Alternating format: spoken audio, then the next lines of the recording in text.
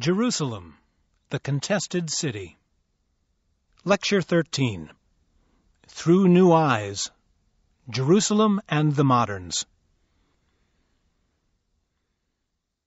We stand now at the very beginning of the 19th century, at a point in which probably Jerusalem had reached its nadir.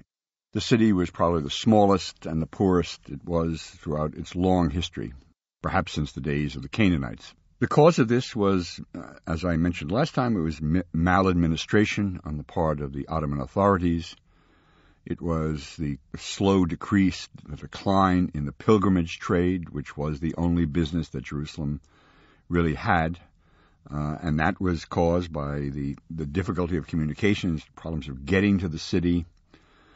In the middle of this century, cholera breaks out in the Middle East and Europe, which also cuts into this travel. And as I say, that this is the only source of income for Jerusalem. And as the number of tourists decreases, the income of the government and of the locals also begins to decrease. And the city, the infrastructure of the city, the services begin to crumble and in some cases to disappear.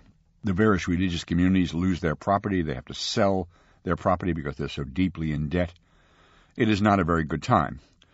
But there is something else that is happening which is very much in the other direction. And it is the renewed presence of European capitalism and political influence inside the city. Jerusalem is a very small place, and Palestine is a very small province on a much larger stage called the Ottoman Empire. And the Ottoman Empire was the chief Muslim power in the world at the time, and it had to deal with the other powers of Europe. And at the beginning of its reign, the beginning of its term, it was fairly impressive and foreboding and dangerous to the Europeans. But the balance of power eventually shifted in the other direction, and the Ottomans progressively weakened as the European powers got stronger. There were a series of treaties that were made between the Ottomans and European powers, and the first of them was made with France in 1535, and these are called capitulations. And capitulation doesn't have anything to do with surrendering or caving in. It has to do with the technical term of the way the thing was divided up. But what a capitulation was a commercial treaty between two sovereign powers in which they agreed to exchange ambassadors and have legations in each other's country, and to grant each other commercial privileges in their own country, and to grant to the other the ability to come and have merchants come and set up shop in their country, and to enjoy a kind of extraterritoriality, immunity from the laws of the country. And the way these things were set up is that they were symmetrical, that the French gave these privileges to the Ottomans, and the Ottomans gave this privilege to the French. But as a matter of real fact, the Ottomans never much took advantage of these grants that were made to them by the French. What it was, as these capitulations, one followed the other through the other European powers, is that the European powers, it meant, got a foothold inside of the abode of Islam, a commercial foothold, a kind of political foothold.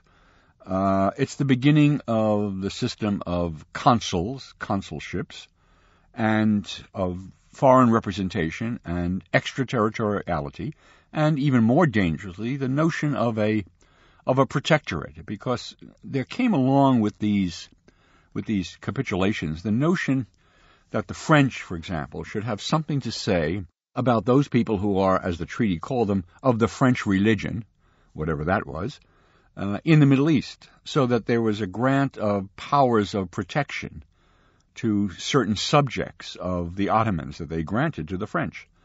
And so as these things extended, all of the European powers eventually had representation inside the Ottoman Empire, and since we're concerned with Jerusalem and Palestine, that the first consulate inside Jerusalem, the first foreign representation, was set up by the British in 1838, and eventually all the other European powers followed suit. They opened up consulates in Jerusalem, including the United States of America. Not only that, and eventually, very quickly before the end of the century, all the European powers, everything from Russia to Norway, had consulates inside the city of Jerusalem.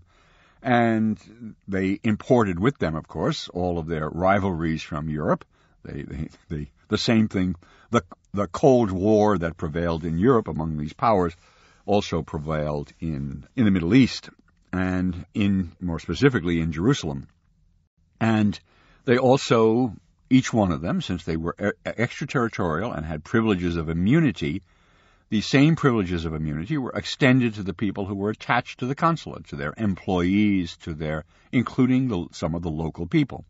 It is the same sort of problem that the United States occasionally faces with the notions of their military bases in other countries, of whether or not soldiers stationed, the military stationed on Okinawa, for example, or in Germany, are subject to the local laws and subject to local sort of administration. This is still a sore point when one country has representation of some sort in another, and it was not exactly a sore point yet, but it had the makings of such. It's certainly established inside of Jerusalem now, from the middle on through the 19th century, European presences, European secular presences that had not really been there since the time of the Crusades, that there had always been monks there, there had been clerics there, Latin clerics, and Greek Orthodox and Armenian clerics. There were these little clerical communities there, but now we have secular, national representatives who live in Jerusalem as well. And of course, there comes in with them eventually all the services that they might expect, that there were hotels that are opened inside. Most of these things took place inside the Jaffa Gate. That's the main western entry to the old city of Jerusalem. And it's inside that gate that is opened up in the mid-century, the first European-style hotel. And soon there are two hotels there. There's a postal service, that all of these sort of European infrastructure things begin to be established inside of Jerusalem. And so that the consulate / commercial way into Jerusalem is now opened up. But it turns out that there are two other ways in which European powers and Western influence begins to show up in the city of Jerusalem. One is the arrival of missionaries, Western missionaries, and the second is the arrival of what can be called archaeological institutes. These are the two other pathways in which Western powers begin to influence the goings-on in the city of Jerusalem. First of all, the missionary approaches. There had always been clerics, as I say, in the city of Jerusalem. But one of the things that was out of the question in terms of clerics is proselytizing. That you really simply couldn't proselytize among the Muslims. This was forbidden by the Dhimma, the concordat that Muslims use. But this is now a different kind of situation. The foreigners who are coming in to Jerusalem, these Europeans, are all protected. They're immune people. They are not subject to the laws of the Ottoman Empire, and so they have a much freer reign. Now, as a matter of fact, the missionaries who came in, Protestant, French Catholic missionaries, Protestant missionaries, the British and the Americans brought in Protestant missionary institutes and groups into Jerusalem. They offered a variety of services. It was generally the kind of services they provided, the clinics, for example, and the literature that they provided, which were the things that attracted the local population. It's not as if, however, a lot of converts were made among the Muslims. There was not any sort of notable kind of progress made in converting Jerusalem's Muslims to Christianity. Where there was a distinct attempt was on the part of the British to convert the Jews of Jerusalem. The French had declared themselves, part of this protectorate mentality is that the French had declared themselves and gotten themselves acknowledged as the protectors of any kind of European Christians who were in Jerusalem. So the Latin community, the Catholic community in Jerusalem was under the guidance of the French, and anybody else who wanted to sort of get under that particular umbrella. And the Russians had claimed protectorate over all the Orthodox, right? The Greek Orthodox, the Armenian Orthodox, any Orthodox group, the Russians claimed that they were the protectors. This was the great game that was going on, the great 19th century political rivalry that was going on between France and Britain and Prussia and Russia. And part of the counters in this thing were the protectorates of these eastern communities. The French had carved out their position. The Russians had carved out their position as protectors of the Orthodox. The British, the route the British went down, the missionary route the British went down, was the route of the Jews. And there was founded in London in 1839 a London Society for the Promotion of Christianity among the Jews. And it had as its object not the Jews of Jerusalem in the first instance, but as a way of converting Jews everywhere, right, including in England. And the first Anglican bishop of Jerusalem, the first Anglican bishop appointed anywhere outside of Great Britain, was appointed in 1841, and his name was Michael Solomon Alexander, and he was himself a Jewish convert. And the thought was that this would be one way of proceeding in Jerusalem, is that the Jews of Jerusalem might be attracted to this Anglican form of Christianity. What they were attracted to, some converts were made, but what chiefly attracted them, I'm not sure about the Anglican form of Christianity, but the clinic that this missionary institute ran in Jerusalem was very attractive, and there were a number of rather famous converts made. Famous, I should say, celebrated in the sense that they got high profiles because they were part of this push. But so that these missionary institutes, the missionary attempts, were one form in which Westerners got their foot into Jerusalem. And the other one was through archaeology. 19th century really was sort of the birth century of scientific archaeology. It's interesting that travelers had passed through that Holy Land for centuries and centuries and paid no attention to the Greek and the Roman remains that were surrounding them on all sides. Just as if they didn't exist. They weren't there to admire paganism. They were there to admire religious sites. But anyway, the first serious archaeologist, the first trained archaeologist and biblical scholar to show up in Jerusalem was an American, as a matter of fact. His name was Edward Robinson, and he was on the faculty of the Union Theological Seminary in New York, and he was in Jerusalem in 1838 and began to inspect now the biblical sites, not only in Jerusalem but throughout Palestine, and to try to put the study of the Bible on some kind of materially sound basis, of connecting it with the actual remains and making some sort of attempt to understand the meaning of the remains. But it was really the British, right, who came into Jerusalem in force. Robinson was one sort of unique, almost American, although the Americans continue to have interest in the place. But it's the British who made the first sort of institutional move. And a Palestine Exploration Fund was set up in London in 1865. But even before that, the British, and again, it's most of these things take place with the cooperation or through the Royal Corps of Engineers. The British began to undertake a survey of Palestine, right, and including a survey of Jerusalem, so that between 1864 and 1865, an engineer named Charles Wilson and others from the Corps of Royal Engineers systematically mapped out Jerusalem. There was an ordnance survey of Jerusalem, and which is a very, very valuable document because they had a pretty much free reign of the city. This was before the Ottomans really quite understood about this archaeology business. There was a kind of golden window of opportunity there as far as archaeology was concerned, which didn't last terribly long, maybe 20 years or so, in which the Ottomans didn't know or didn't care what these people with the measuring devices and the spades were doing in various places around Jerusalem.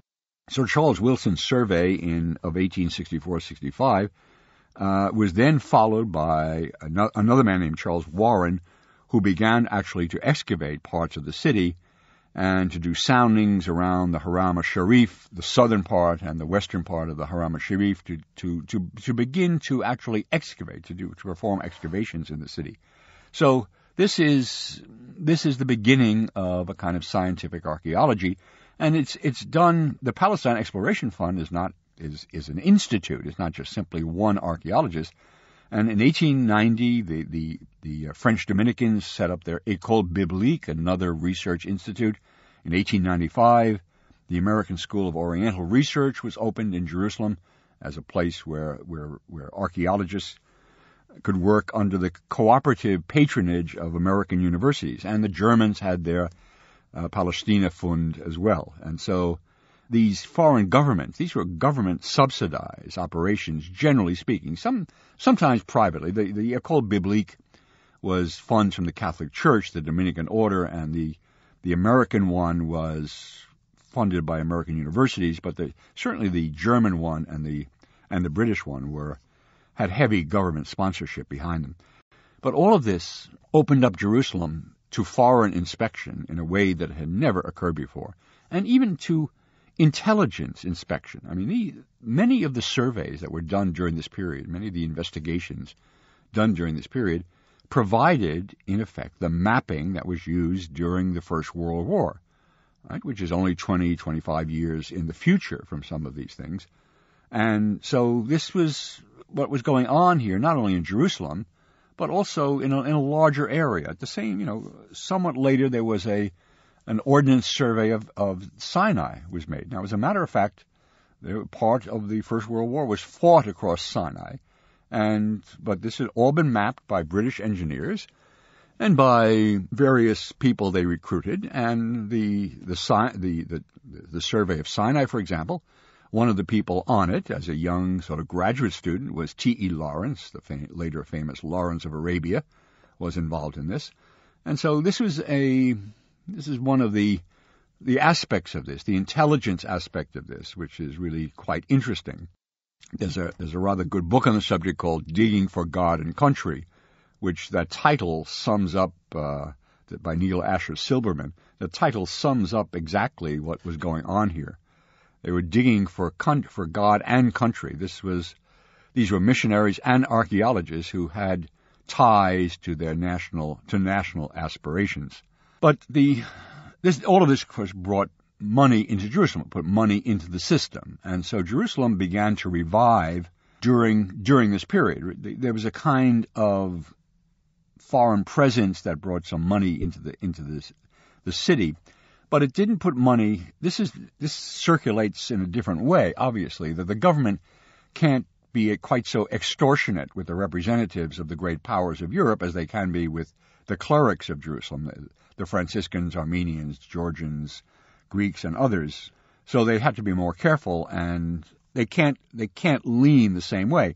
The people they had leaned on, the clerics of Jerusalem, the native clerics of Jerusalem, the people who had been there all the time, they were the ones who were in serious trouble. And they were in serious trouble, as I pointed out earlier, because the pilgrimage business and the tourist business, the pilgrimage business had declined, and the tourist business had not quite yet kicked in. I think probably one date about a kind of watershed date is when you get to about 1880. The pilgrimage has almost entirely disappeared as such. There are still pilgrims. Even today, there are still pilgrims coming to Jerusalem. But by 1880, I think most of the pilgrims had been exchanged for people who could be called travelers. Right? That is to say, people on the Grand Tour. There was a Cook's agency open, a travel agency open in Jerusalem. You could get now guides. These are all secular enterprises. But meanwhile, in the background is still these religious groups that have been in Jerusalem, as I say, almost from the beginning. And the only way they existed, the only way they can continue to exist, was by subsidy from outside sources. The outside sources had always been interested in these people because they were, in effect, their religious representatives in Jerusalem. Franciscans were as I mentioned many times, were the Latin representatives originally. The thing was that they were not, the papacy didn't support the Franciscans. The Franciscans had to support themselves, and they were run pretty much out of France for a long time, except that the personnel, the actual Franciscans in Italy, in Jerusalem, were Italians and Spaniards and all sorts of people, and didn't quite take to the idea of this kind of French control, so there were sort of interior problems. But the Franciscans, like the others, had to live on the support of other people. And In some of these places, in case of some of these communities, the outside support became very problematic. One of the peoples who saved really a lot of this religious enterprise, particularly of Eastern Christians, was Russia.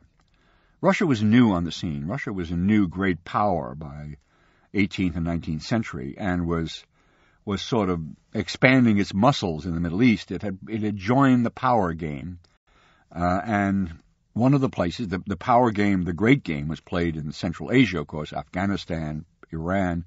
That was where Russia and Britain played the great game. But it also played out on a smaller level inside of Palestine as well, because where the shuffling was about the protectorate, who was going to protect whom, which of these minority religious groups belonged to whom.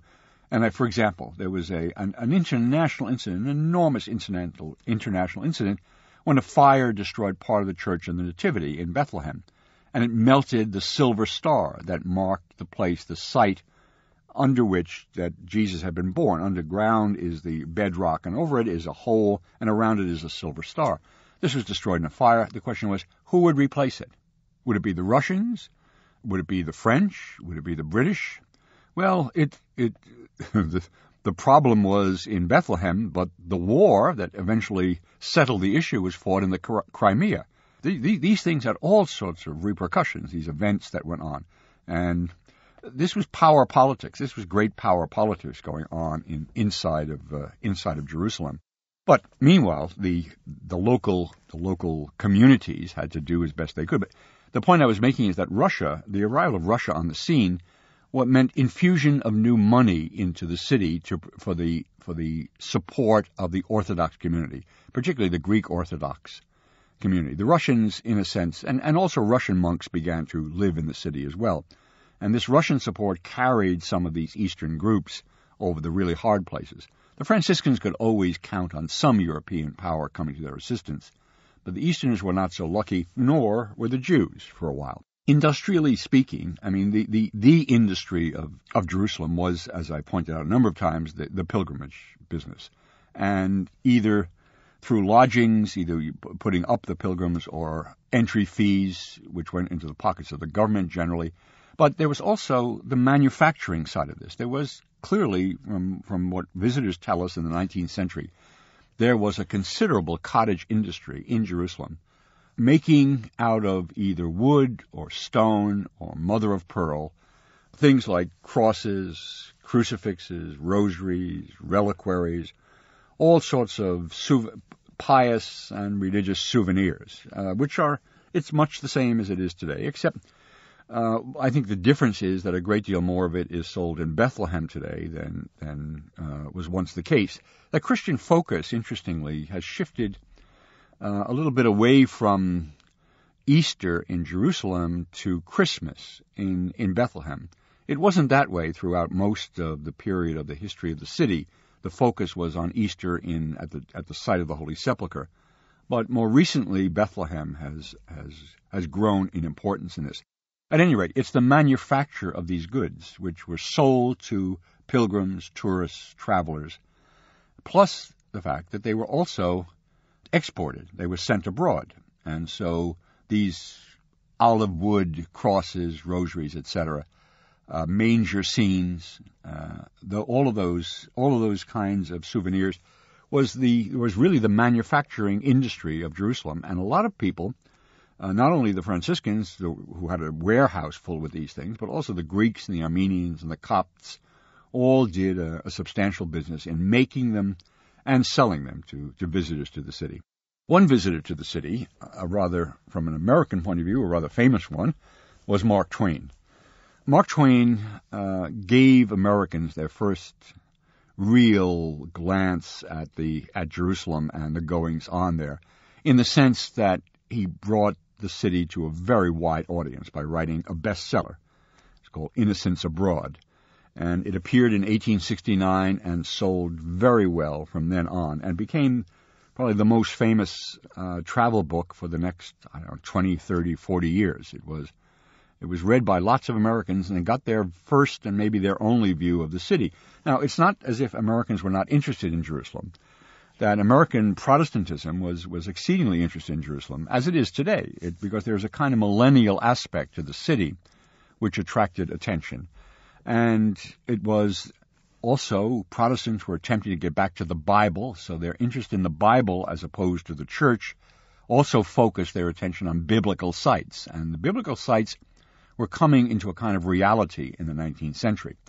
Anyway, Mark Twain was not interested in the Bible as such, and he was probably not interested in Jerusalem as such. He was interested in travel and in making a living as a travel writer. And he had written some travel pieces for Alta California, a San Francisco newspaper. And the newspaper commissioned him, or underwrote this thing, that he should take a cruise, that he should join a cruise that was already prepared to go to Europe on a ship called the Quaker City. And this occurred in 1867. And he begins his account, that is later published as Innocents Abroad, by saying this book is a record of a pleasure trip. Right? It is only a record of a picnic. It has a purpose, which is to suggest the reader how he would be likely to see Europe and the East if he looked at it with his own eyes instead of the eyes of those who traveled in those countries before him. So it's going to be this typical American fresh look at Europe and the Holy Land. It is so his observations on Europe don't particularly interest us at this point. It's what he saw in the Holy Land, in Jerusalem. It's an interesting trip, obviously, and Mark Twain is an interesting writer and brings his own particular flavor to these things. When he gets to the Middle East, the way the thing unfolds is he gets off the ship with a number of others at Beirut, and they take one of the excursion options, which is to go inland, to travel inland across what is today Lebanon, and then down to Damascus, and then approach Jerusalem that way, and then join the ship later. Right? That's instead of sailing on the ship to Jaffa and getting off there. So he has an experience of an inland journey, and he was traveling there at the August and early September, very hot season. He wasn't there. This wasn't the Easter time kind of thing. So he and his companions arrived in Jerusalem sometime in the last days of September of 1867, and that's the view that he gives of the city, so it's in the middle of the 19th century. He doesn't tell us anything new that we don't know about Jerusalem. We have far more detailed descriptions of the city by other literary people. The French historian Chateaubriand has left us a very elaborate description of the city, and of course the Germans provided their own detailed descriptions of it. But it brings a different. It shows us a little bit about the consciousness, the sensibilities of an American Protestant, and a skeptical. I mean, Twain is also a skeptic, whether he's religious or not. He has a general healthy and humorous skepticism about places. And he arrives at Jerusalem and overland, so they arrive on foot, and he sees it for the first time, and he, like many others, is startled by the size of it. It's the size of a small American town, but it's not. He doesn't find it terribly attractive. I mean, he says this is his summing up of Jerusalem. Jerusalem is a mournful and dreary and lifeless place. I wouldn't want to live there. Right? And indeed, there are very few people who would want to live there in 1867. And he is taken around the holy places. They are taken around by guides, and his general approach is that he tells the story of any given holy place and then finishes it with, and of course it's got to be true because that's what the guide told us. It is filled with this kind of half-humorous skepticism about places. He clearly is not buying into any of this. And we get some of the sensibility behind it, like his reaction to monks. He calls the monks animal-looking Italian monks. And inside the Church of the Holy Sepulchre, he talks about the trumpery gewgaws and tawdry ornamentation. He mocks the credulity about the tomb of Adam, which he's shown, and all the other places inside the Church of the Holy Sepulchre. He says he has to keep reminding himself that Christ was not crucified in a Catholic church, So he has sort of problems here. The only time that in the whole account of the trip through Jerusalem, and he was there not for a long time at all. The only time he seems genuinely moved is he's at the site of the crucifixion. And for a moment, he sort of loses it. I mean, he loses his consciousness of his surroundings. He is struck that he is at the place where the Son of God died. And for a very brief moment in the account, there is a kind of sentiment washes over it, a kind of genuine religious feeling you get from this thing. But then, he shakes his head and moves on. Toward the end of the account, however, he has an interesting little remark. He said, "I was raised as a Protestant, and I was trained to dislike everything that was Catholic." And his remarks about monks are not terribly favorable. He says, "But one thing I've got to say, that these monks who run the places in Palestine and Jerusalem, that they take in anybody. Right? Anybody can stay with them, and they don't charge anything, they don't accept anything." He was moved clearly by some sort of act of charity or generosity on the part of these people whom he otherwise would really have despised.